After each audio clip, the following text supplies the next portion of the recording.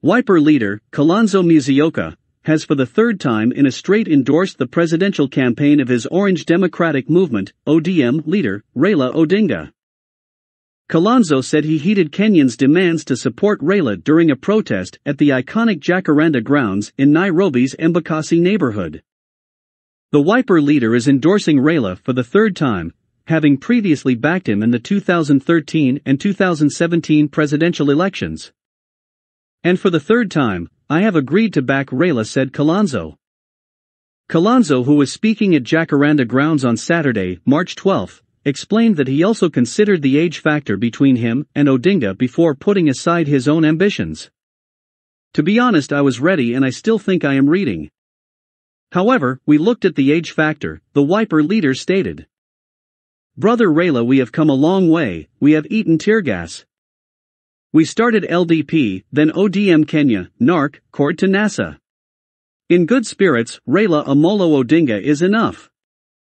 Today we have formed a grand coalition named Azimio 1 Kenya, and we have three key pillars: Jubilee's pillar, OKA pillar, and ODM's pillar," he added. President Uhuru Kenyatta complimented Musyoka for his support for Odinga and praised his selflessness for the country's betterment. "So many people have shelved their own ambitions because they want to see Kenya uniting, and one of those people is my brother Kalonzo Musyoka. He has decided to set aside his own ambitions because of our country, Kenya. Please let us acknowledge him for that because that is bravery.